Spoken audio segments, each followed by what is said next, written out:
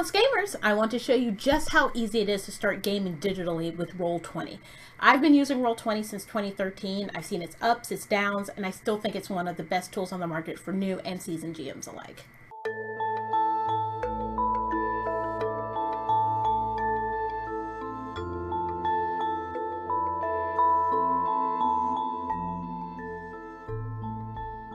This is Adrestia. My friends call me Ad because I'm so damn positive. And today we're going to get good at Roll20. First things first is going to be account creation. So you as a GM and your players will need an account. A free account comes with 100 megabytes of storage, a compendium sharing one game and up to 5 players, and 2 active listings for LFG or looking for group. It's a great platform to run and play a one-shot, like maybe you want to try a new system or you just have an idea that you want to get out of your head. It's also great for playing theater of the mind games that still require things like dice rolls, secret messages, or it could just be a great tool for when you and your players can't be in the same place. 2020 in a nutshell, right? The 3 gigs of data are going to be great for all of the maps, NPC images, and other media you're going to upload throughout your campaign. No one in the history of ever has liked ads, so it's also an instant plus because there's no ads with this tier. The shared table features means that everyone can see the cool things you've unlocked with your subscription, and we'll get into more of what those are. Dynamic lighting is by far one of my favorite features, and Roll20 over the years has done a lot to improve this feature and make it feel good for any kind of game you're wanting to run. The character vault is also a really powerful feature for users who have pre-existing character builds. It means that you can port them around from game to game. It's also useful for porting around favorite NPCs or monsters. Also, you get the same compendium and LFG tools, but you just get more of them. Now let's talk about the pro tier. This is the tier for the truly dedicated nerds like me who love all the tools that Roll20 brings to bear and more. And no, I'm not getting sponsored or any kind of money from Roll20. I am simply sharing my thoughts and opinions. So you get more storage, more power in the compendium sharing, and highlighted listings for your limitless LFG ads.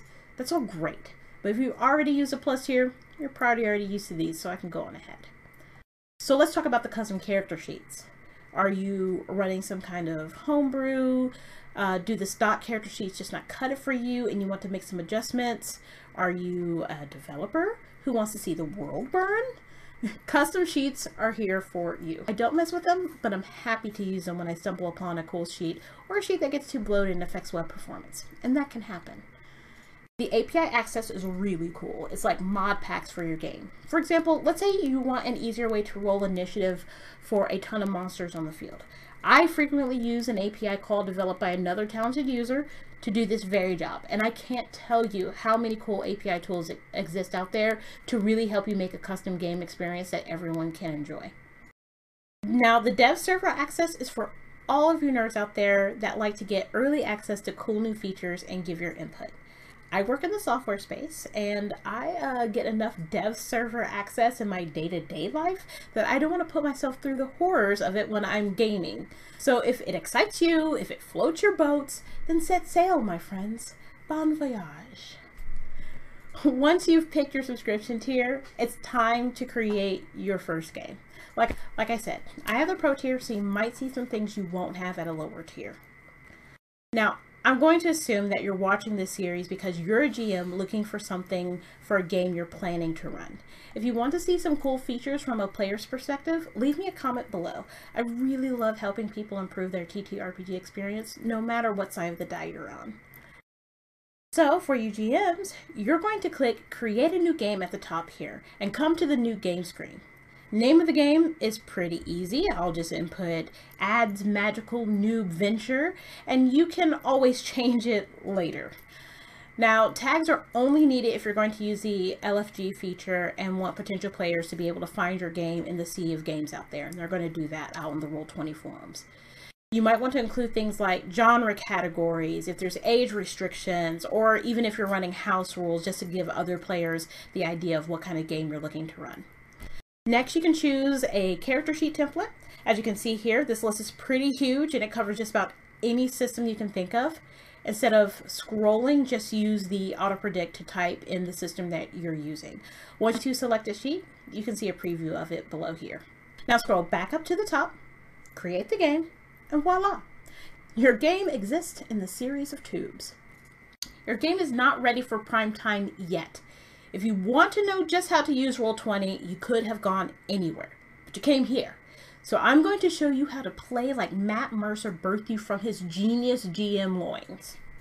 Get your game ready for your players. Upload a picture that sets the mood for your campaign. When it comes to finding good picks, Pinterest and Google are your friends. I got this really cool picture from Reddit user Ragnar21583 after a Google search. Link in the description. If you do anything else, open up your game settings to the right of this panel. Your game starts out private. If you're a GM with a public following and you want viewers, patrons, or even just other friends to observe your content between public viewings or whatever, you're going to want to set this to public. The game background image is a woefully neglected feature, but I think of it kind of like a wallpaper for your game's homepage. For players that have access to a character vault, your Plus and Pro players that is, you can let them import one of their pre-made characters, which can make starting a new game from scratch much faster. Now, game default settings are going to look really daunting for now. Just let it be. We'll get into it later on in this series. Compendium system under compendium settings is really only going to matter if you're running a sheet different from the system you're playing. So let's say you're running a Pathfinder adventure path, but you're using D&D 5e rules. The list shows which players are using your compendium access. If you have more players than compendium sharing slots, I would recommend asking your players who actually needs access. Maybe they're new, or who wants to be the rules lawyers for the table. And I guarantee there's always one. Finally, here's where you can come to change the character sheet being used. I don't recommend doing this in the middle of an ongoing game that can cause havoc with the data that's there, or it could cause players to need to take some time to re-enter their data.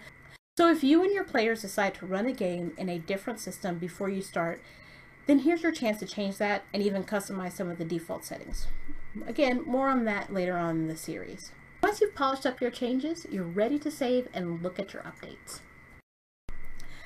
I like to put together a summary of the game here in the description. If you're running an adventure path or an AP, you can really rip that description from that pre-written description and put it there.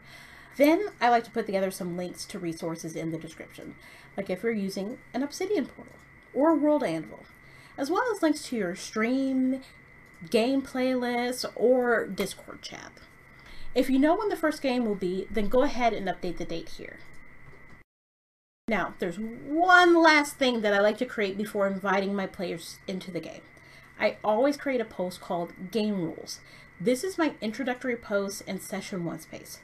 Everyone can get a taste of the game here and also post any questions or concerns while we wait for the game to start up.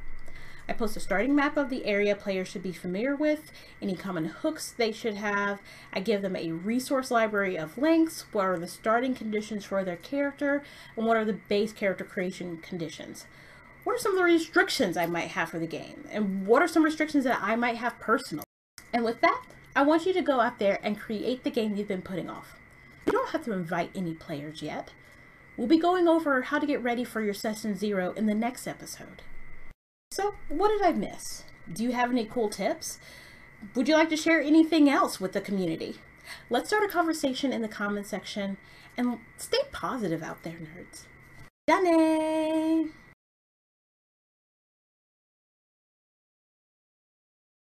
So excited. My mouth is stupid. So stupid. You're ridiculous.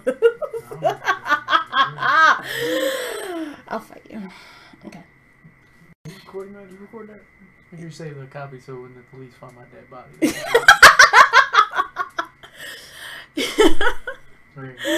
The police won't find your body.